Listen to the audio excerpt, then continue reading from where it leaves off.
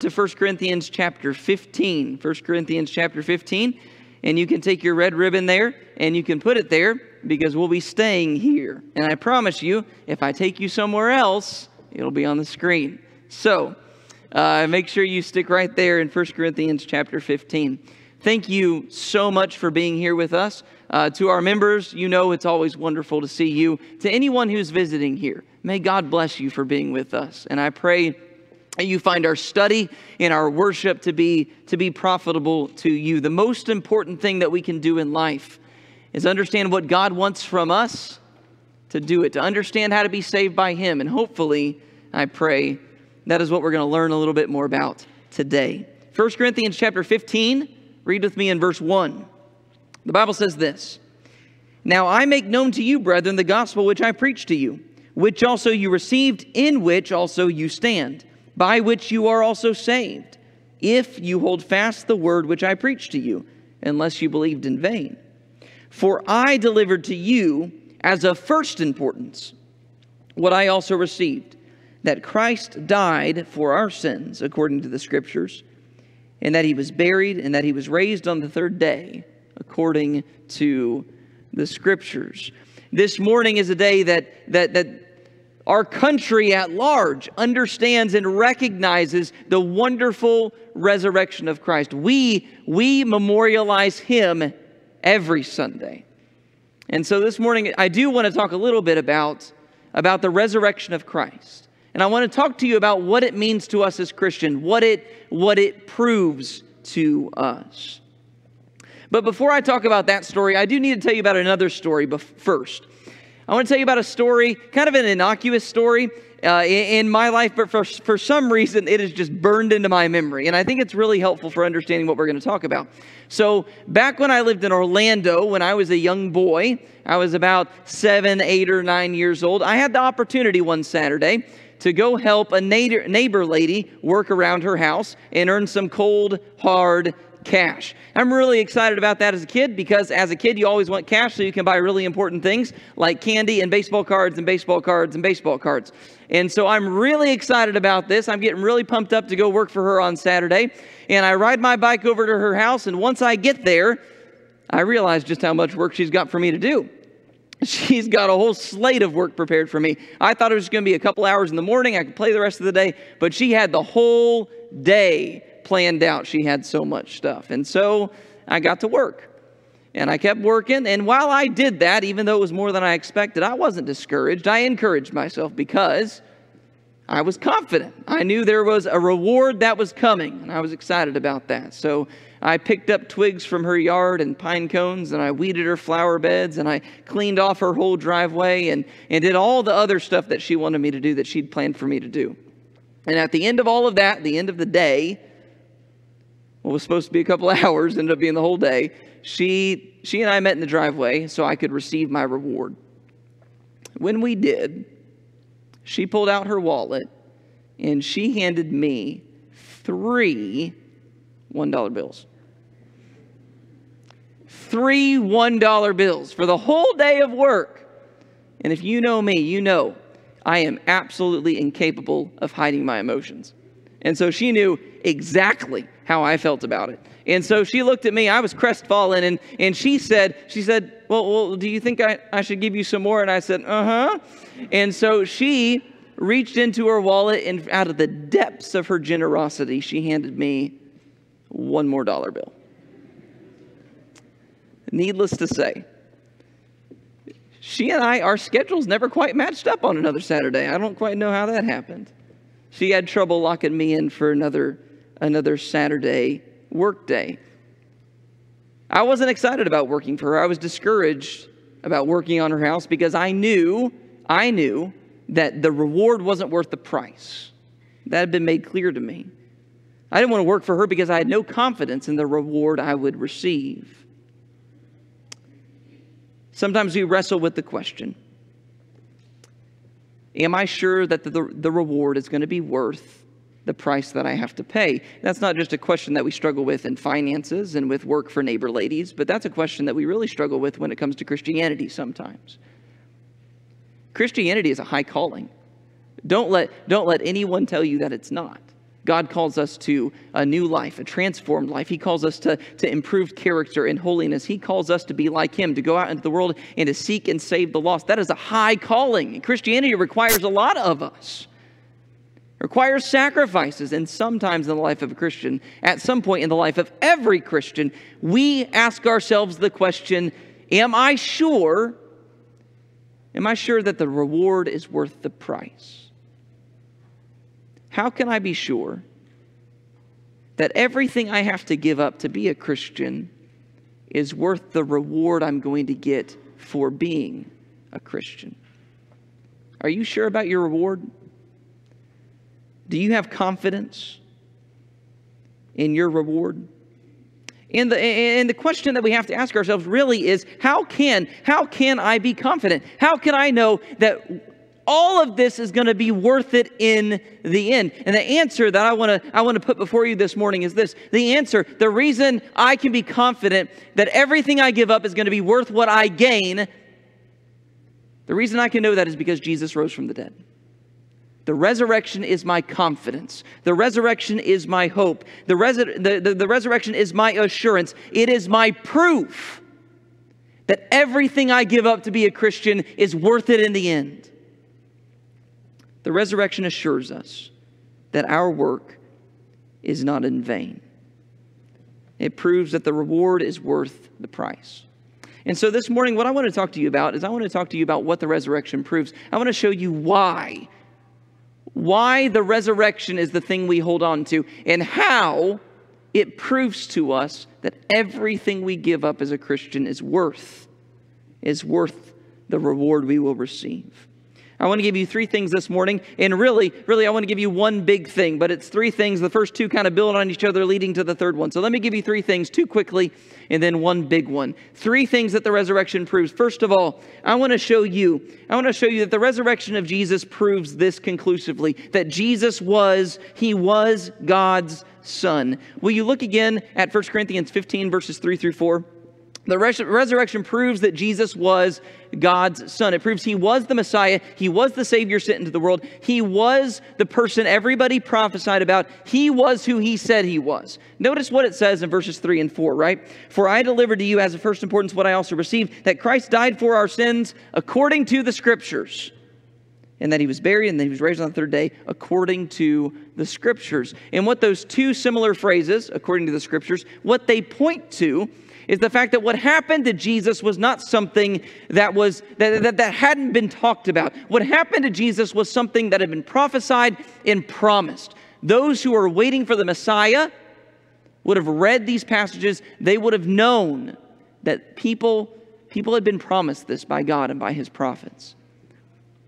Like what's written in Psalm 16 and verse 10, all the way back there, Psalm of David, it says, "You will not abandon my soul to Sheol, nor will you allow your Holy One to undergo decay." One of the things that was promised about the Messiah was that the Messiah would not decay in the grave, that He wouldn't stay dead. And the resurrection proves, because Jesus rose from the grave, it proves that He was the Holy One that David wrote about in Psalm 16. The Apostle Paul would write this in another place about what the resurrection proves. Romans 1. He says, concerning His Son, who was born of a descendant of David according to the flesh, who was declared the Son of God with power by the resurrection from the dead, according to the Spirit of holiness, Jesus Christ our Lord. The resurrection of Jesus declares with power that He was the Son of God. Time and time again, during the life of Christ, the crowds would ask Jesus, "Why should we trust you? Why should we believe what you say? Why shouldn't we stone you when you say you're the Son of God? Why shouldn't we just put you to death? Who gave you authority to say these things?" And Jesus' answer, He gave many answers, but the main answer He gave was this, the one He gave in John 2 and verse 19. Jesus answered them, "Destroy this temple, and in 3 days I will raise it up." You want to know why you should listen to me? Why you should know that I have authority? Why I really do come from God? You should listen to me because you're going to tear apart my body. You're going to destroy me completely. You're going to ruin me entirely. You're going to do your worst. You're going to do all the things that a person can do to a human body. And guess what? In 3 days, I'll be back. The resurrection of Jesus validates everything that he says. Proves that he is who he said he was. And it gives us reason to believe everything else that he said. Sometimes our hearts can get filled with doubt. And we can think to ourselves, I'm not sure. I'm not sure Christianity is worth it. I'm not sure that the reward is going to be worth the sacrifice because honestly, I'm not sure if Jesus Christ is the Son of God. From time to time, the Christian heart is going to entertain those doubts. But the resurrection proves to us that we don't need to worry about those doubts. It proves to us, it puts those doubts to rest. It shows us that we're right to trust in him. It shows us that Jesus wasn't a fraud.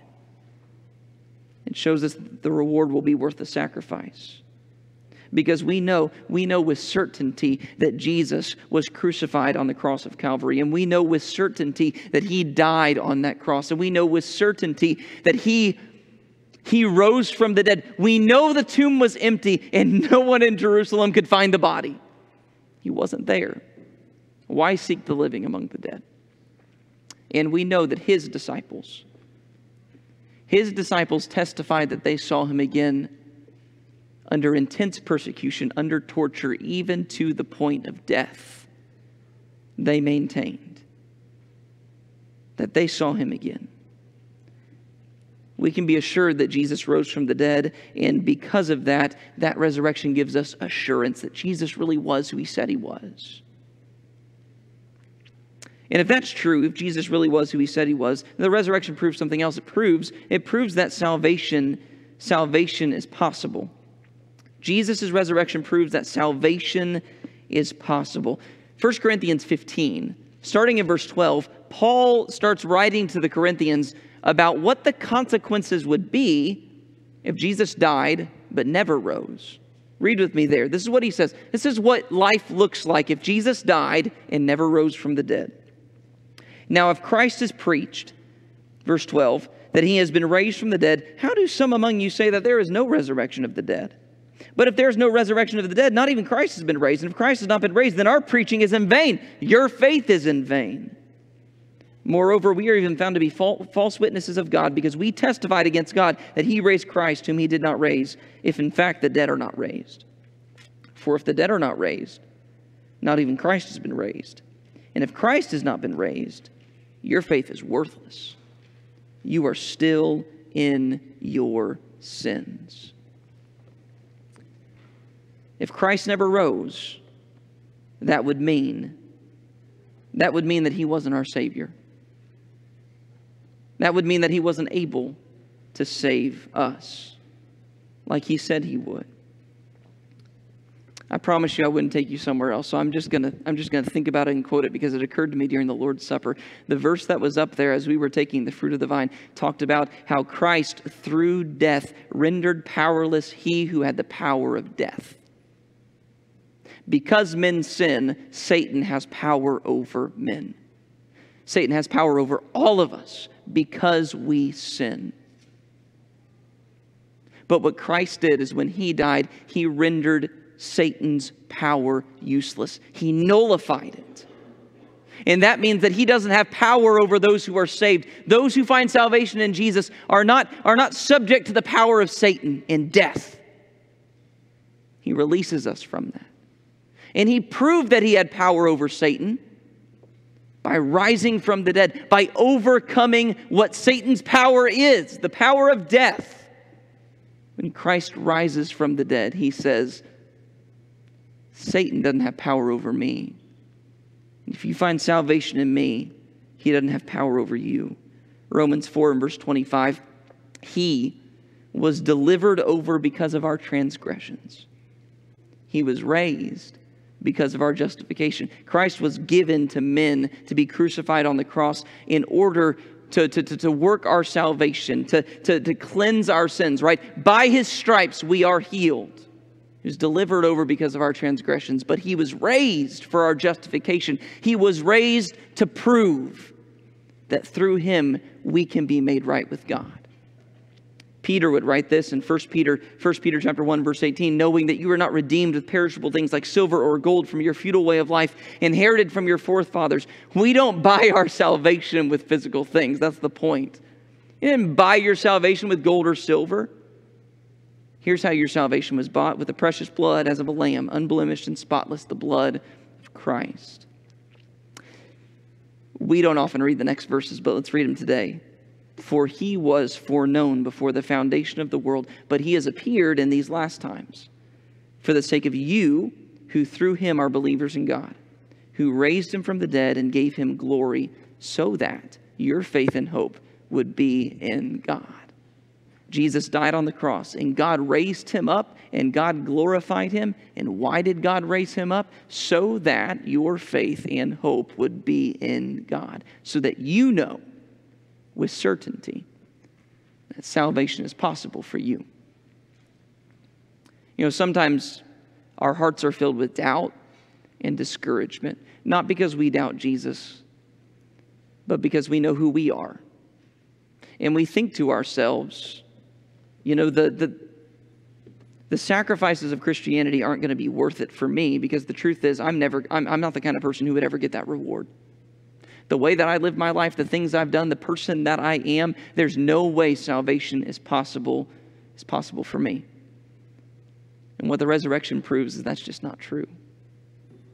The resurrection gives any person, no matter how they've lived or what they've done, gives any person confidence that salvation is possible, because Christ rendered powerless the one who had the power of death.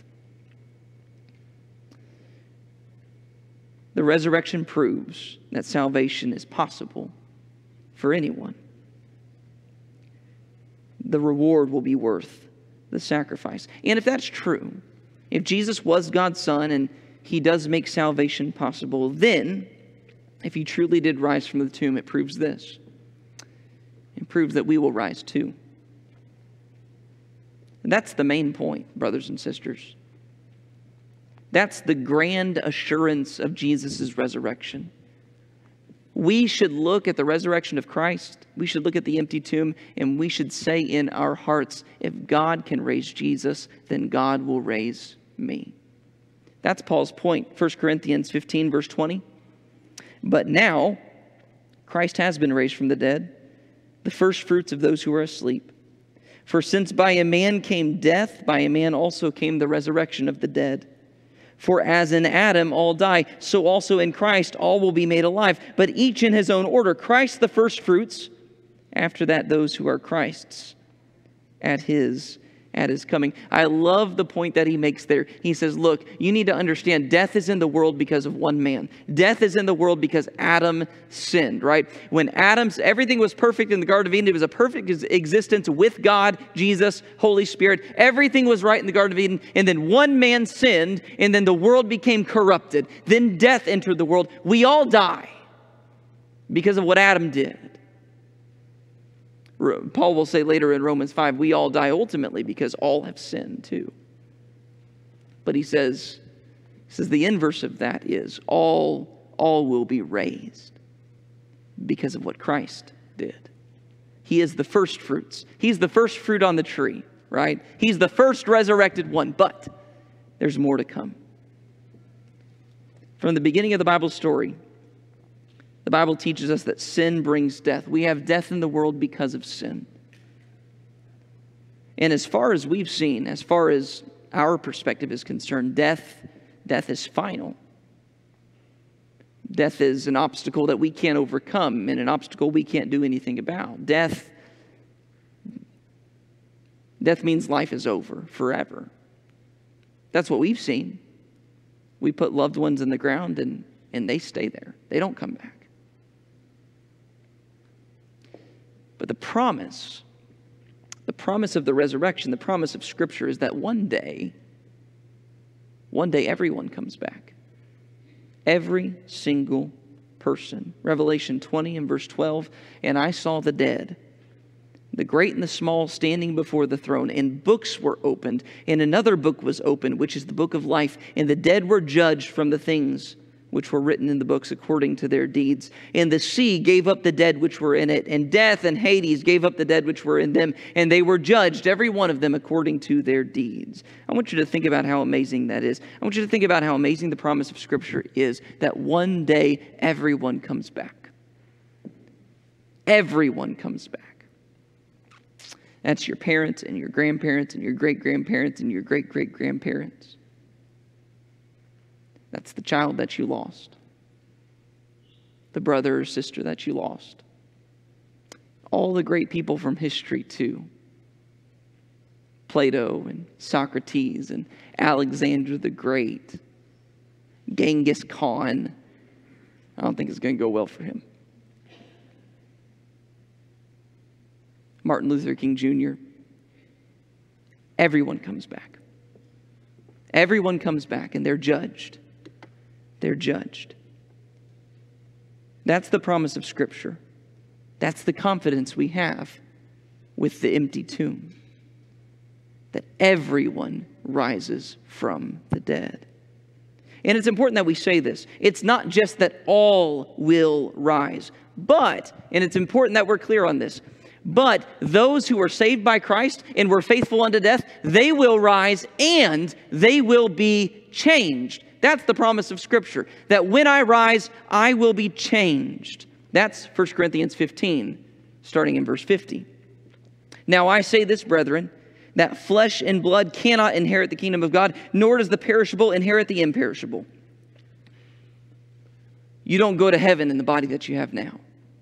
Behold, I tell you a mystery. We will not all sleep, but we will all be changed. In a moment, in the twinkling of an eye, at the last trumpet, for the trumpet will sound, and the dead will be raised imperishable, and we will be changed. For this perishable must put on the imperishable, and this mortal must put on immortality. But when this perishable will put on the imperishable, and this mortal will have put on immortality, then will come about the saying that is written, death is swallowed up in victory. O death, where is your victory? O death, where is your sting? The sting of death is sin, and the power of sin is the law. But thanks be to God who gives us the victory through our Lord Jesus Christ.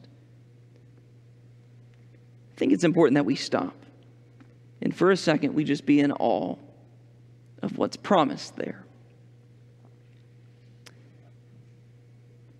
Paul writes, he says, we will not sleep, but we will be changed. We will not sleep, but we will be changed. And I think it's really, really special the way that the Holy Spirit, through Paul, talks about the resurrection, the way that he talks about death. You know, what he says is that right now, death is just sleep. It's just like what you did last night. That those people you know, those people you love, those people that you buried with great tears, because God is powerful, because God can raise the dead, it's like they're just sleeping. Because one day they all will rise.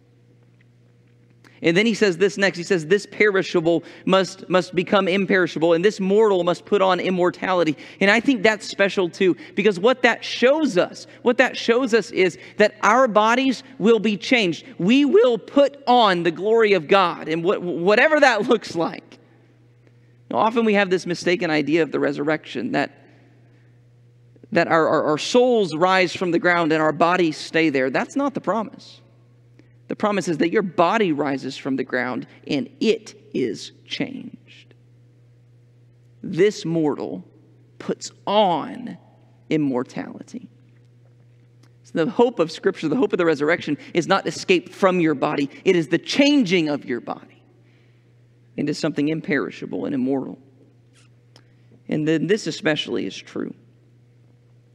He says that when this happens, death is swallowed up in victory. We live in a world that is ruled by sin and death. And everything you hate about this world and everything you dislike about this world can be blamed on sin and death. They're the cause of everything. And what Paul writes when he writes in 1 Corinthians 15 is that when we are changed, when we're changed, death is swallowed up in victory. You know what that means? That means we leave behind. We are done with. There is no more of anything that is connected with sin and death. No more of any of that. No more at all. Do you ever stop to think about what that would be like?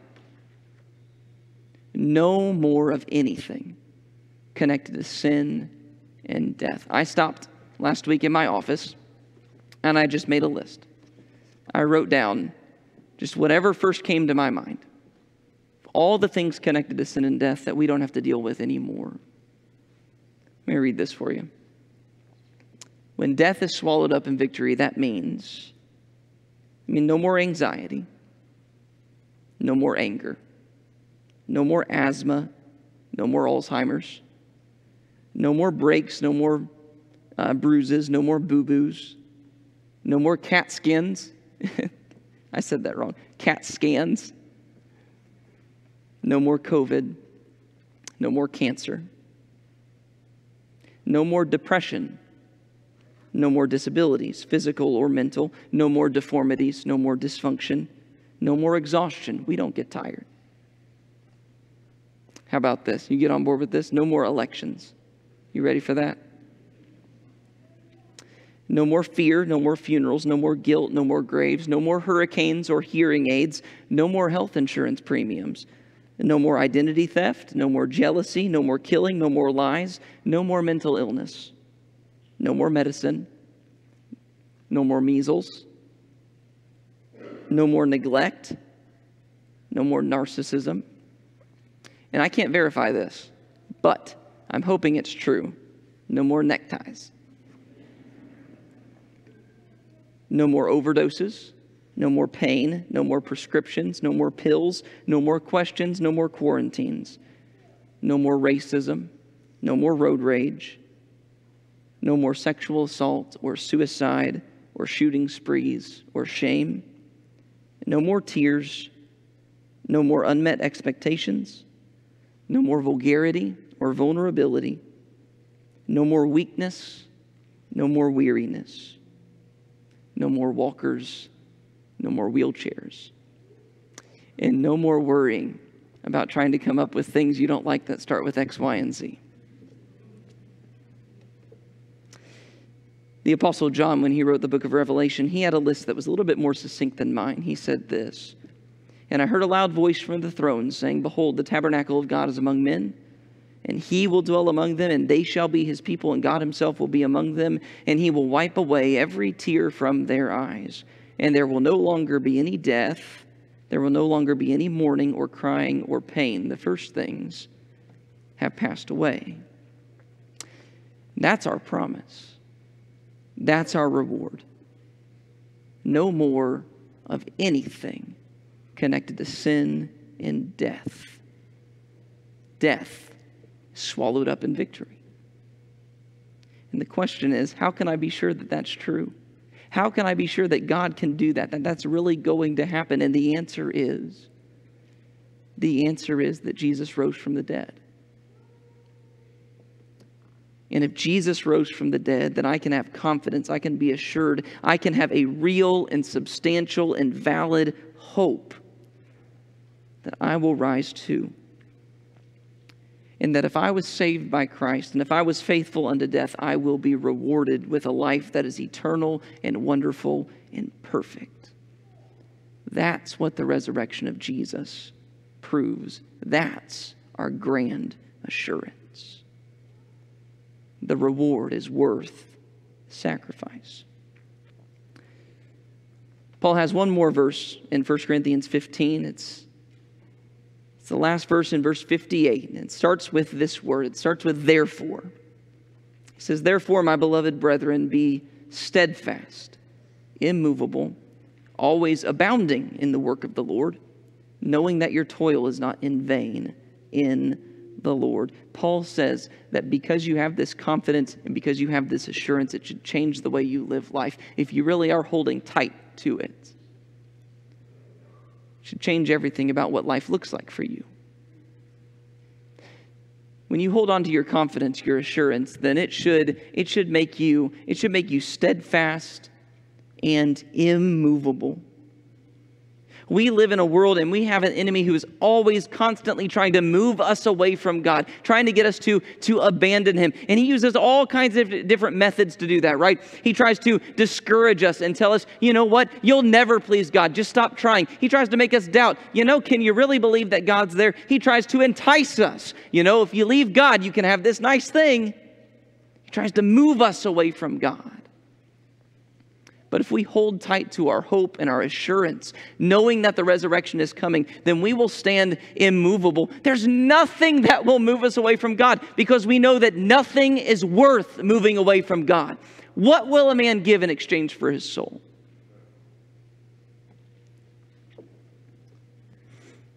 We know that Christ was raised. And that means that no matter how difficult it is, no matter how challenging it is, the reward of standing with God immovable is so worth it. He says, you will be steadfast and immovable, but you'll be always abounding in the work of the Lord. Sometimes I think we look at the Christian life like we're hunkering down in a bomb shelter, right? I've been saved by Christ. I've got into the bomb shelter, and now I just gotta wait it out. And, wait out my time on earth, hope a bomb doesn't fall on my head and kill me. Just stay away from all the sin, make sure I show up to church, and don't commit sexual immorality, and stop cussing, and just wait out my time on earth. But that's not the picture that the Bible paints. It's not a bomb shelter. It's more like a vineyard. What we are is workers in Christ's field.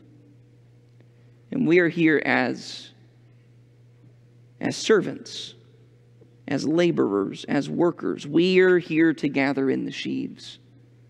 We're here to reap the harvest that Jesus said was white.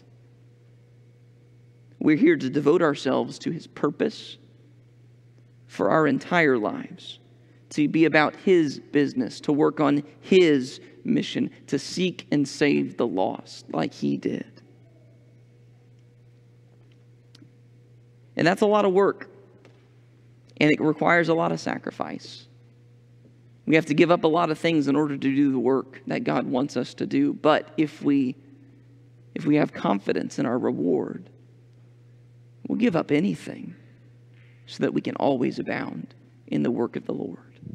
Give up anything to do that. It's hard to be immovable when you're not sure or not certain. And it's hard to work diligently when you doubt whether or not the reward will be worth the sacrifice. But when we look at the resurrection of Christ, we know with certainty that our toil in the Lord is not in vain, that our work is worth the sacrifice. We were very careful to say earlier that while all mankind will rise on the last day, that it's only a certain group of people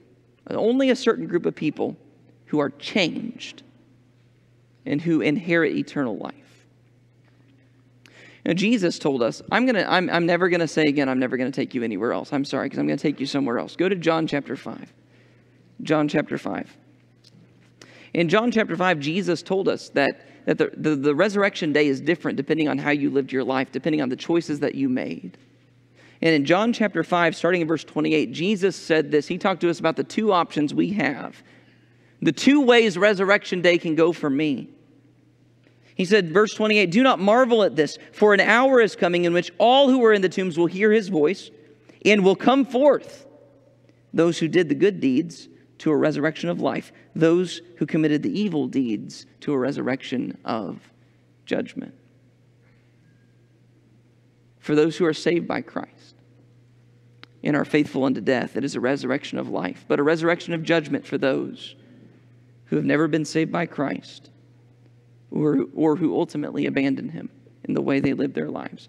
I implore you this morning, I implore you to believe that you will be raised one day and to do what's necessary today to make sure it is a resurrection of life for you. The Bible tells us how we may be saved by Christ. The Bible tells us that we need to believe that he is the Son of God, and that if we believe he's the Son of God, we'll repent of our sins because we know those sins caused him to go to the cross. And if we believe that he is the Son of God, then we'll confess our belief before men. And if we believe he's the Son of God, then we'll do what he told us to do, to have our sins washed away. We'll be baptized in water for the remission of our sins. If you need to do that, make sure that your resurrection is a resurrection of life today. We'll help you if you'll come to the front while we stand and while we sing.